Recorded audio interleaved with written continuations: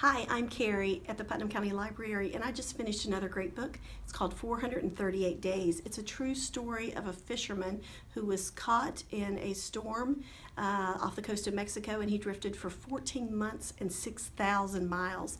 It almost seems impossible that this really happened, but the author does a fantastic job of including experts to explain how this really did happen.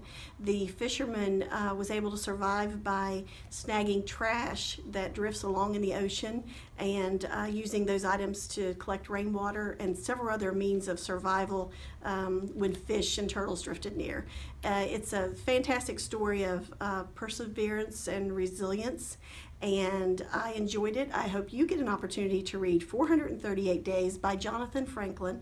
It's available at the Putnam County Library.